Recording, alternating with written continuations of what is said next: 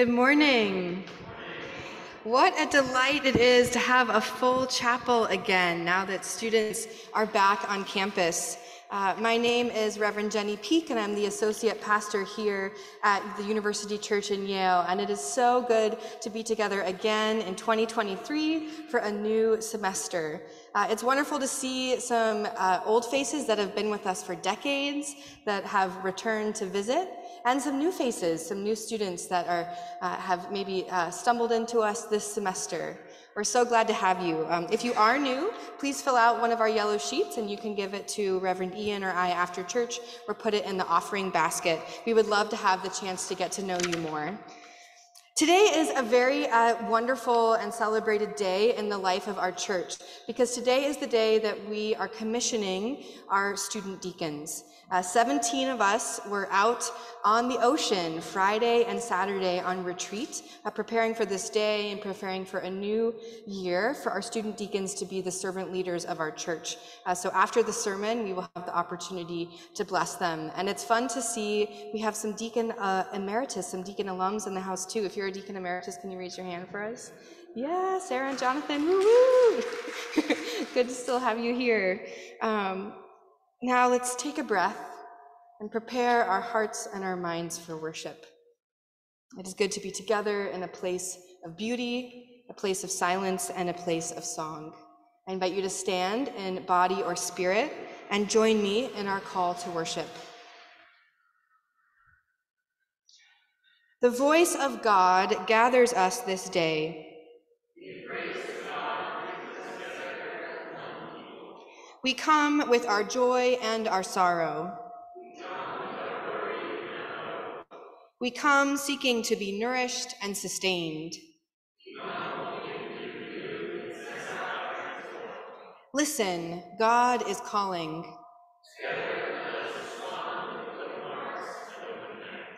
Come, let us worship.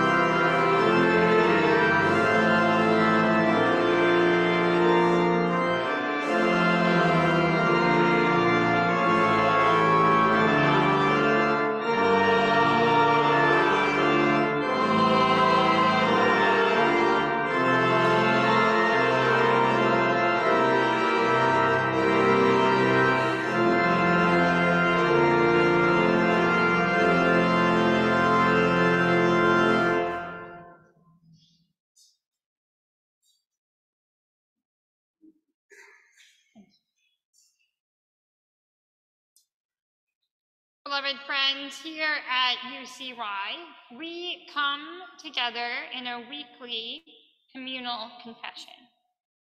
At this time, we reorient our hearts and our minds and our actions towards God. Please join me in this prayer confession. Almighty God, we acknowledge and confess that we have sinned against you in thought, word, and deed. We have not loved you with all our hearts, our soul, mind, and strength. We have not loved our neighbor as ourselves. Deepen within us our sorrow for the wrong that we have done, and the good that we have left undone. Lord, you are full of compassion and gracious, slow to anger and plenteous to mercy. There is always forgiveness with you. Restore to us the joy of your salvation. Bind up that which is broken. Give us light to minds, strength to our wills, and rest to our souls. Speak to each of us and let your word abide with us until it is wrought in us your holy will. Amen. Beloveds, through Christ and by grace, we are eternally forgiven. Be freed in the knowledge that nothing can separate you from the love of God.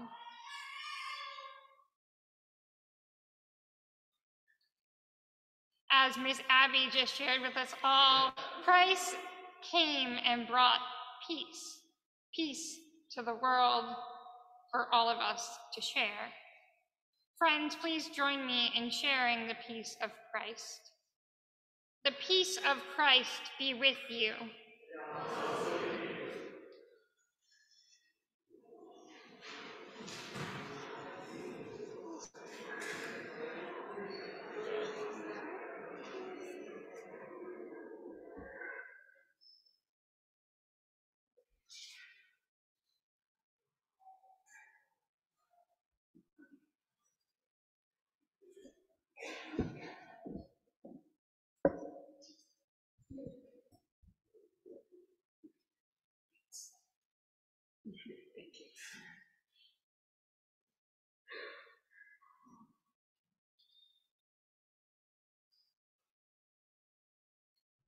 A reading from Paul's first letter to the Corinthians.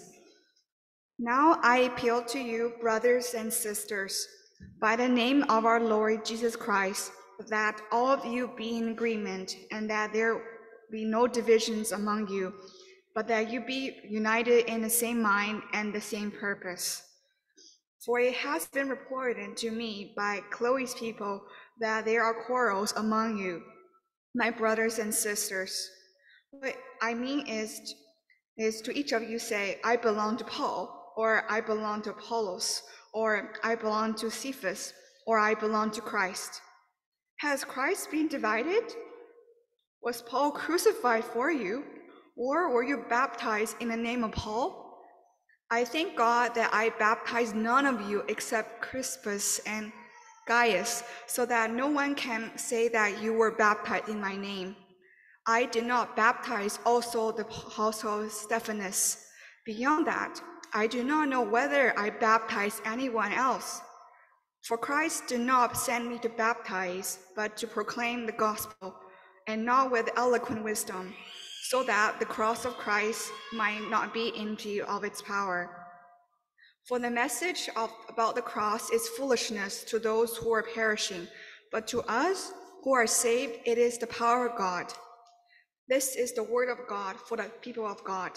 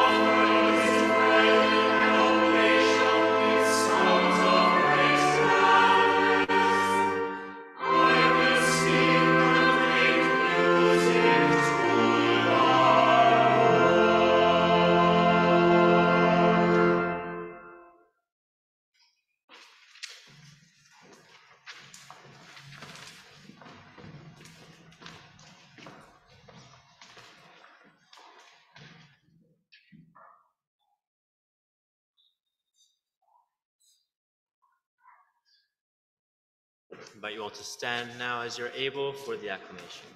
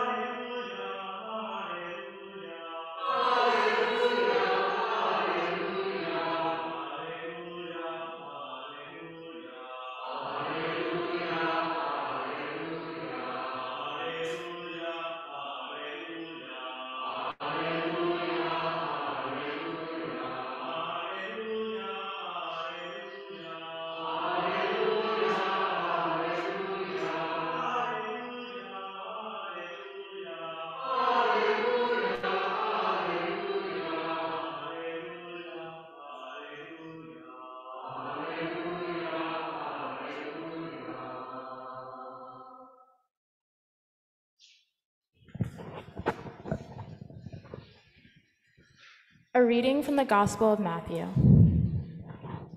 Now, when Jesus heard that John had been arrested, he withdrew to Galilee. He left Nazareth and made his home in Capernaum by the lake, in the territory of Zebulun and Naphtali, so that what had been spoken through the prophet Isaiah might be fulfilled. Land of Zebulun and land of Naphtali, on the road by the sea, across the Jordan, Galilee of the Gentiles. The people who sat in darkness has seen a great light, and for those who sat in the region and shadow of death, light has dawned. From that time, Jesus began to proclaim, "Repent, for the kingdom of heaven has come near." As he walked by the Sea of Galilee, he saw two brothers, Simon, who is called Peter, and Andrew his brother, casting a net into the lake, for they were fishermen.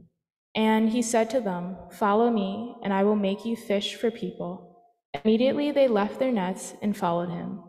As he went from there, he saw two other brothers, James, son of Zebedee, and his brother John, in the boat with their father Zebedee, mending their nets, and he called them. Immediately they left the boat and their father and followed him. Jesus went through Galilee, teaching in their synagogues and proclaiming the good news of the kingdom, and curing every disease and every sickness amongst the people. This is the good news of the gospel.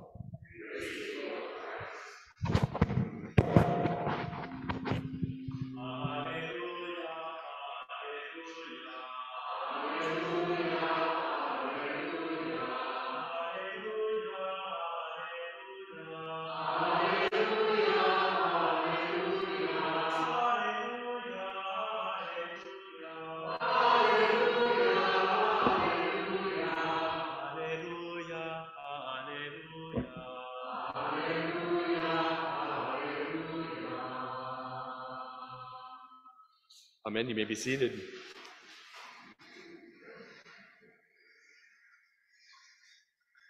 It is so good to see you all back and see the full choir back. A new semester begins. Let's all take a breath. We can do this. Even spring semester at Yale. Beginnings like this are always a kind of a decision point. How will this semester be different from the ones that went before? In the sudden rush of demands and events and schedules, will I fall back into patterns I know aren't good for me? Or will this semester be the one that changes? Will I win the battle to center my life differently? Or will the schedule and the pressure triumph once again? In this early season of the church year, our scriptures take us back to the very first decision points in Jesus' ministry, the very, very beginning. As he begins preaching and touching people and calls his first disciples, perhaps these stories can teach us something to fit our own decisions about how this semester and this year will go. Also, these stories of the call of the first disciples help us reflect on today's commissioning of our new and returning student deacons. Pastor Jenny and I spent the weekend with them on retreat, and they are a big, remarkable group of students called in amazing and diverse ways to serve here. Now, last week, we also did call. Last week, it was John's version. of the very start of Jesus' ministry and the call of those disciples. And today we hear from Matthew. It's a very different story. In Matthew, Jesus sets out on his ministry and begins gathering followers in response to hard times, to troubling news. John the Baptist, who blazed the prophetic trail that Jesus is walking, who baptized Jesus and first testified to him, has been arrested by Herod Antipas, the Roman-sponsored ruler of Galilee, for criticizing the political order and the religious order in the Roman Empire itself. Now, you'd think Jesus' response would have been to lay low in fear of his own arrest. But instead, he takes up John's mantle and moves from Nazareth to Capernaum by the sea and begins teaching and reaching out and touching people and blessing everyone he encounters. Matthew quotes Isaiah. You might have heard these strange names of Zebulun and Naphtali. That's all from Isaiah, who preaches about this little northern corner of Israel where Jesus is, traditionally given to the tribes of Zebulun and Naphtali. And that famous quote, scripture that we hear about the people who sat in darkness, that's what this is about. But it's about way back in Isaiah's time, how that was the first territory that the Assyrian Empire destroyed. So we're talking to the people of that time and place and saying, the light is coming. Now, Matthew uses the same quote about this time and place, about the people who walked in darkness, who have seen a great light. On those who sat in the region and shadow of death, light has shined. Now Jesus has come to the same corner of Israel, and Matthew is using the same quote to confront the new Assyrians, the Roman Empire, with the promise that God will bring light and hope where there was only oppression and destruction. And so Jesus starts preaching one line in Matthew's gospel, just one line: repent, for the kingdom of heaven has come near. It's a deceptively simple message, but a compelling one. It says, this is the time, now, when God will act.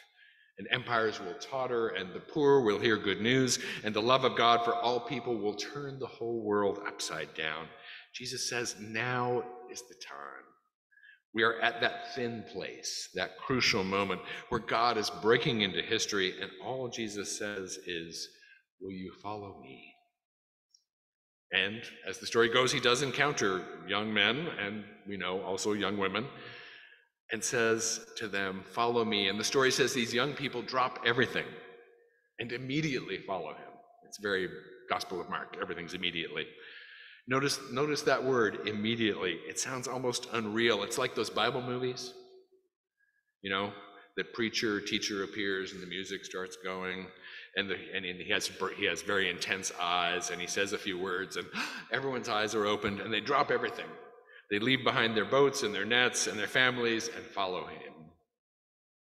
However we retell that story, what I wonder is, what was it about the mystery of that call, about the hearts of those young people, about the beauty of that message that could inspire such a response? And it makes me wonder about myself. Could I do that? Could we do that? Could we decide in a moment to change, to follow, to believe in ways that we're not doing yet, to fulfill the spiritual longings we already have, to set out on an unplanned journey inspired by parables and pictures? Of course, the story of the call of the disciples was 2,000 years ago in a very different place in time, but Jesus' call to follow him exists in an eternal time, in an open time. The message wasn't just for them, but also for us today. Hear this good news. God is breaking into the world, and we can listen and believe and follow and turn and change, or we can stay as we are. So my main message today is that if the call came to me today, as I think it is coming, I think I would find very good reasons to defer. First, I think if the call came to me to follow, I would say, I'm not ready. I need to know more, I need to pray more, I need to believe more, I need to be a better person, I need to be a better Christian before I really commit to this predicted kingdom. The call, it's for those really religious people over there. You know them, they're really religious, not me. Delmer Chilton tells the story about his first call as a Methodist pastor fresh out of seminary. And he says he cleaned himself up and shaved off his scraggly beard and actually bought a black suit and a white shirt and necktie because he decided he was going to be the model pastor he'd heard about.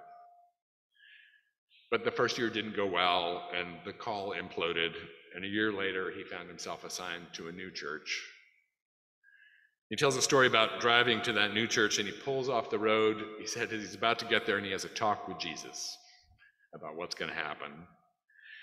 He says, "I thought you'd call me, Jesus, to be the perfect pastor, but that clearly didn't work.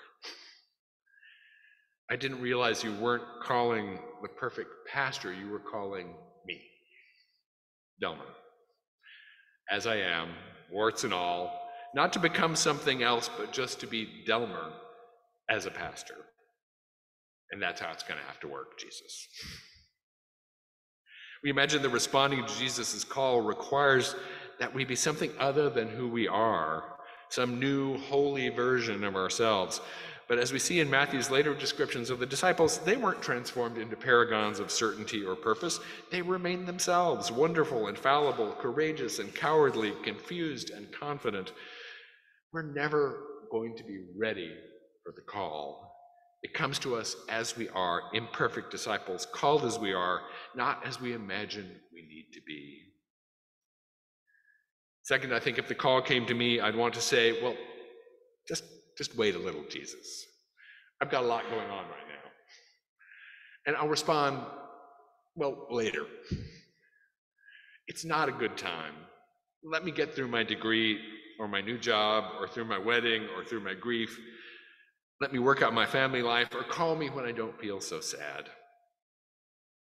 On our Deacons retreat this weekend, we talked about how often in a place like Yale, we imagine life or happiness will be just beyond the next milestone.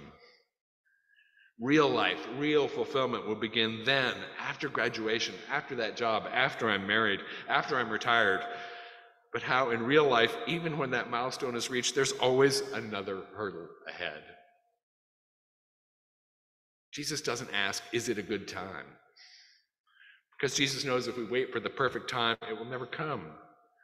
Jesus calls his hearers to repent, which simply means to turn around. It doesn't have all that baggage that we usually think of.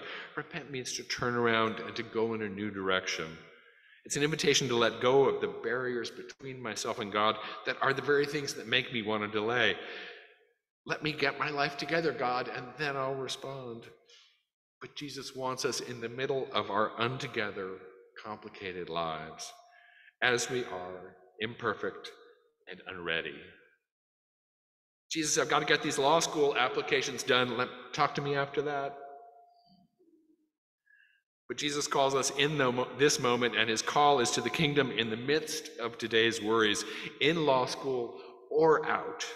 Jesus calls us to follow now. Jesus doesn't call us out of life and into some idealized movie version of discipleship, but to be disciples exactly where we are.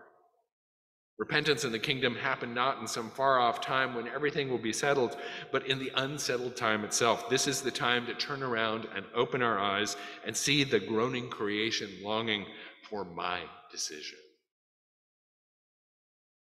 And third and finally, I think my response to Jesus' call would be, this isn't a good time, Jesus. The world is such a mess. It's a terrible, confusing, overwhelming time. I can't even wrap my head around my faith in this time, and all I can think about is how awful things are. Wait until things are better, and then we'll talk. But as the quote from Isaiah says, the people who walked in darkness and oppression have seen a great light of liberation, not later, but now. The worst time is exactly when God acts. Classical rhetoric talks about the word kairos, K-A-I-R-O-S, a passing moment in an argument in which an opening appears that the speaker must seize to push the argument through to completion. And Paul Tillich and other theologians took this kairos idea to describe how the crises of history create an opportunity for, or indeed a demand for, a decision to seize and choose God's kingdom. This is time outside of normal time, a season when the kingdom of God does draw close. And it was a Kairos time 2,000 years ago when those disciples heard the call. And it's a Kairos time today when we come to church in spite of all that's going on in the world and hear our own call to follow. This time is a narrow window for decision that we believe can and will bring about God's kingdom. This is exactly the moment when we feel most helpless, when evil with its many faces seems to grin all around us.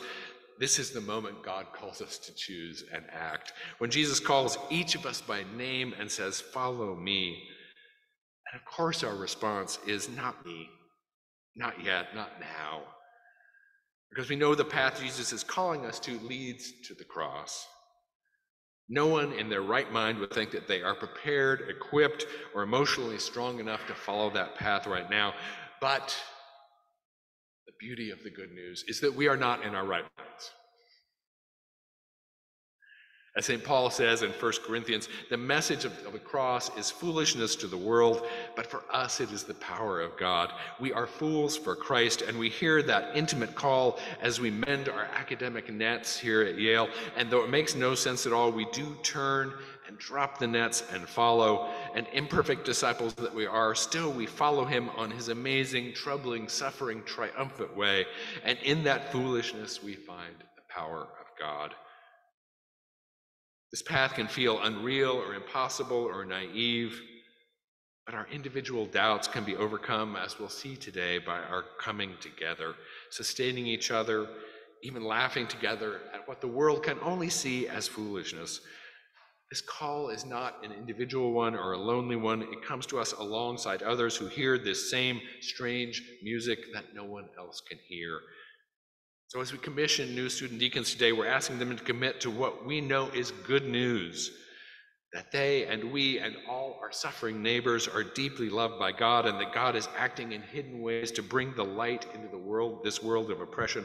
God is moving, and this is the moment. Not some ideal time in the future, and we, not some perfect Christians, are the ones being called. And as we ask these deacons to commit themselves to this gospel, we are being asked to renew our commitment to hope and to act and to follow Jesus' way wherever it leads. Yes, this call can feel like a burden, an interruption, too big an ask for where we are right now, but it's not just one more thing on our list. It's liberation. It's community. It is, in fact, joy. Yes, it's a kind of foolishness, but still, we drop our nets and abandon our boats because Jesus is, in the end, beautiful and irresistible and fills all the empty places in our souls. Amen.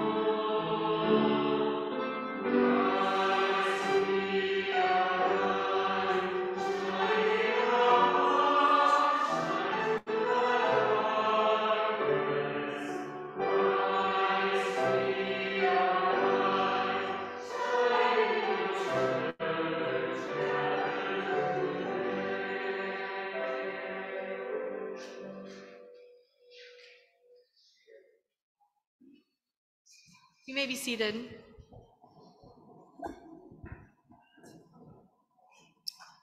The church is its people, the living body of Christ. Today, we will recognize and commission leaders from amongst us to certain special tasks with the affirmation that all of us are called by God to our own ministries. We are thankful for the multiplicity of gifts in this church and lift up these deacons that they might inspire all of us to serve in our own ways. As the Church of Jesus Christ in this place, we enter into a covenant relationship with our student deacons. The office of deacon dates back to the earliest days of the church. St. Stephen, the martyr, was a deacon, as was St. Philip, the evangelist who called the Ethiopian eunuch, and Sister Phoebe, the benefactor who served Paul in the church at Kenkre. St. Francis was a deacon. Deacons are called to offices of service to the community, of proclamation of the gospel, and leadership and worship. In our Yale church, the student diaconate is a long and cherished tradition, calling student deacons to service and servant leadership. In calling these students to be deacons, we honor them and entrust them with a call to lead us and to serve us, as well as to lead and serve other students of the university. We are honored by their service and entrusted with their care and support. I now invite our new deacons to come forward and they'll introduce themselves. So students who are becoming a deacon this January, come on up.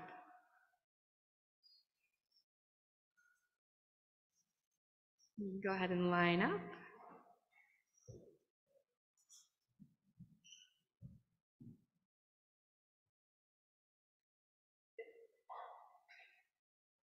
All right, if you just want to take a moment and briefly introduce yourself, that would be wonderful.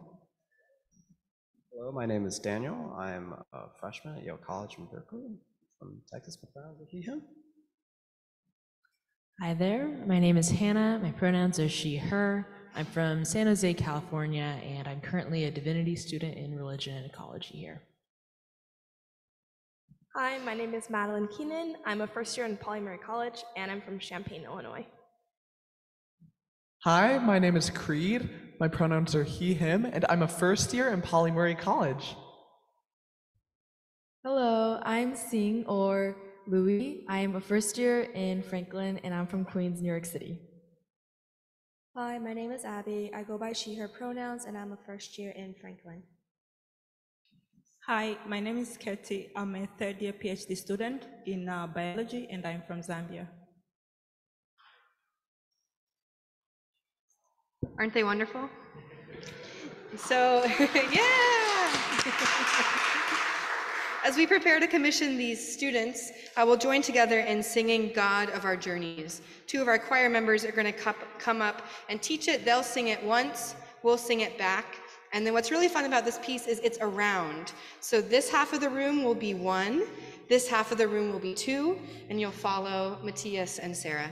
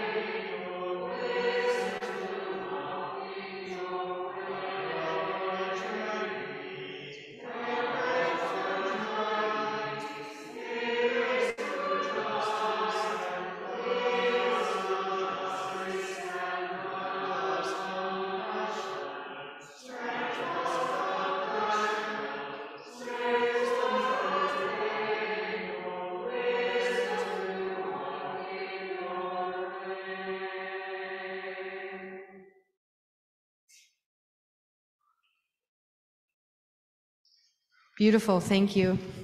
Students, we now have a few questions for you. In congregation, we have one for you as well, and you'll find it in your bulletin. Having considered this church's call to minister among us, will you commit to service as a deacon? If so, please say, I will. I will.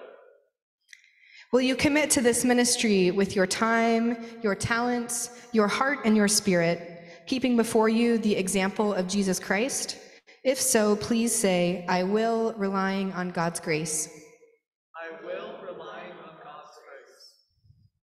And do you, the living members of Christ's body, confirm this covenant made today and receive these students as your leaders and servants, promising to support them and encourage them?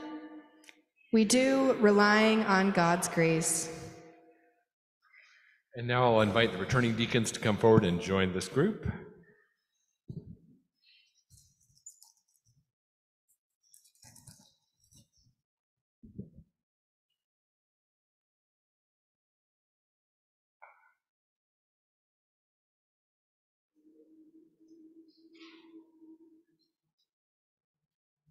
In our different Christian traditions, change of status is marked in different ways. In some traditions, holy oil is used, as in the rite of confirmation, as a sign and seal of the presence and action of the Holy Spirit. In others, hands are laid on new ordinands, and this morning we will use these symbols in a different way to set aside our student leaders and commission them on our behalf to serve our congregation, our campus, and our city. So we'll use this holy oil to anoint each one. So we pray over this oil and say, gracious God, creator of life and new life, at this time of new beginnings, bless this oil to be a sign of the seal under which we set these students apart to be servants and leaders in our church. By this sign, we testify that we see your Holy Spirit in them. In the name of the Father, and of the Son, and of the Holy Spirit. Amen.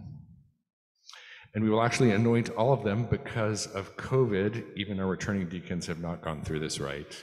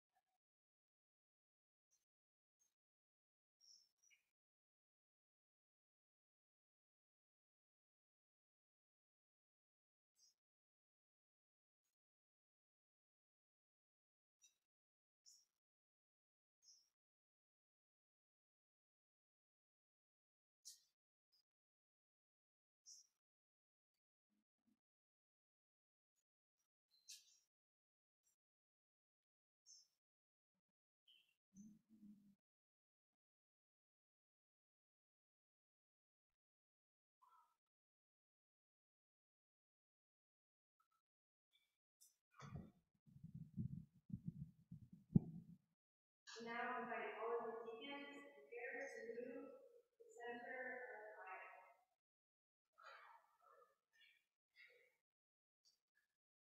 We now move into the part of the rite where we will lay hands on our new deacons as we bless them and commission them. So I invite those who wish to join to stand, well, all to stand in body and spirit. For those that are near the deacons, I invite you to put a hand on their shoulder or on their head. And for everyone else that's further out, I invite you to lift your hands in blessing. Let us pray over our new deacons. Gracious God, we thank you for those who hear and answer your call to be deacons in your church.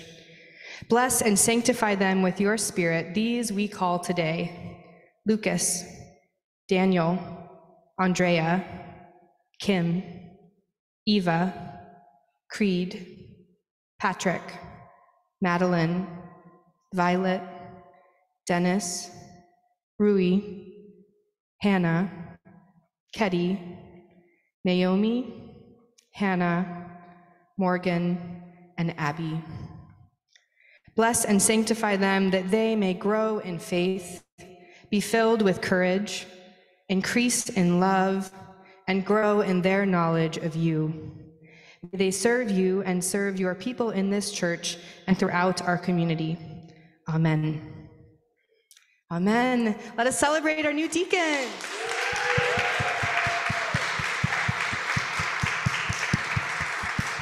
You can return to your seats. Thank you. May we all be inspired, as Pastor Ian preached, to see them respond to Christ's call and think about what Christ is calling each of us to in our daily living. And now invite Benjamin to come forward for the invitation to the offering.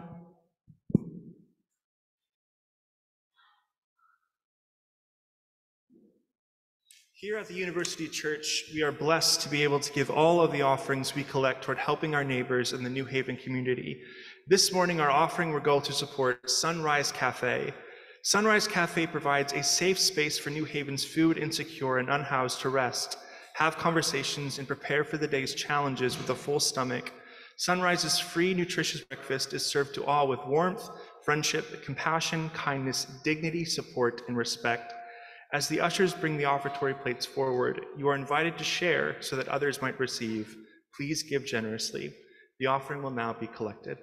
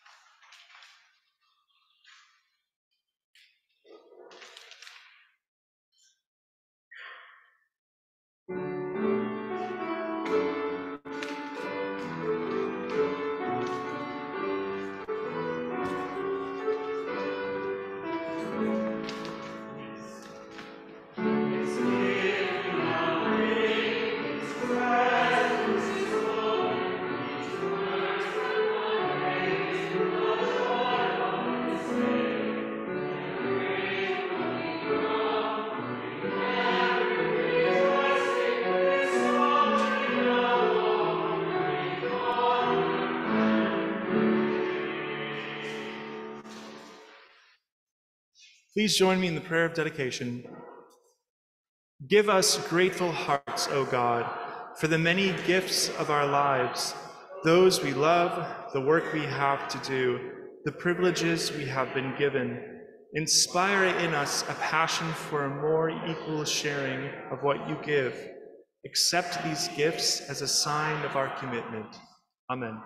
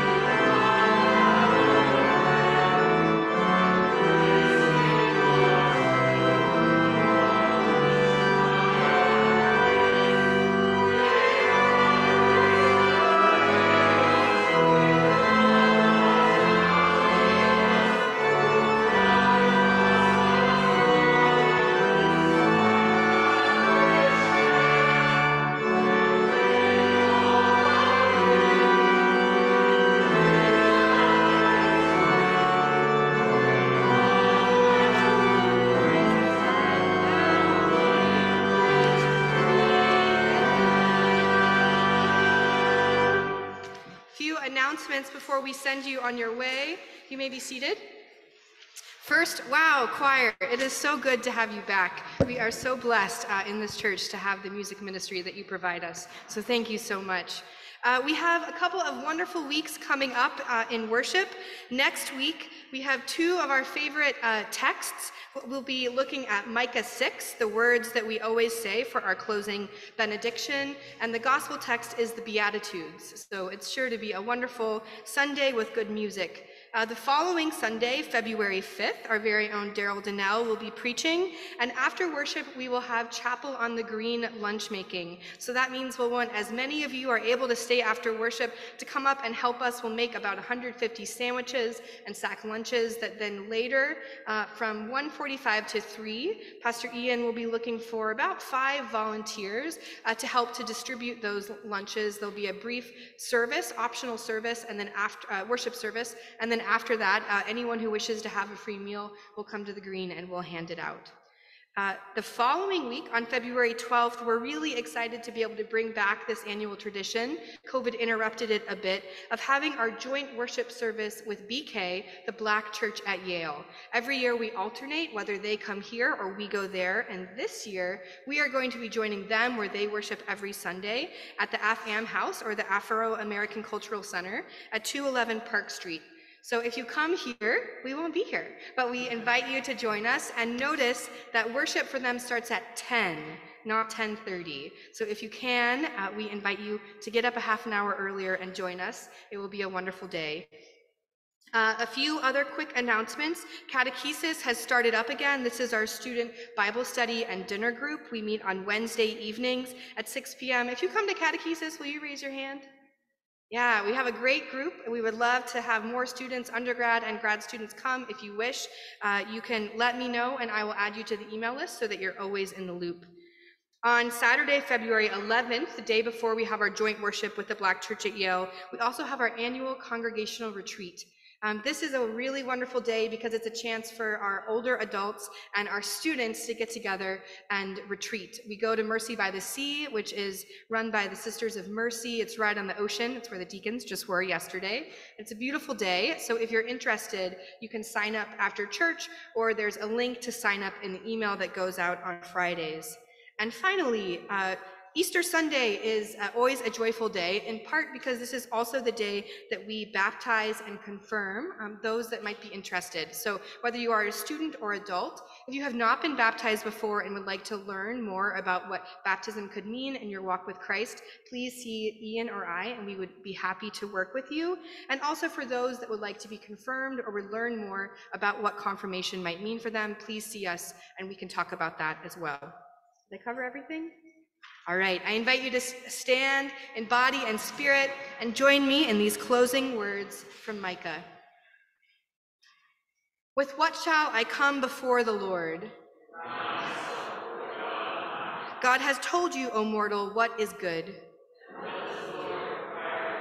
But to do justice and to love kindness and to move humbly with your God. Amen. Go now with the grace of God, with the peace of our Lord Jesus Christ, which surpasses all understanding, and the fellowship of the Holy Spirit, now and forevermore.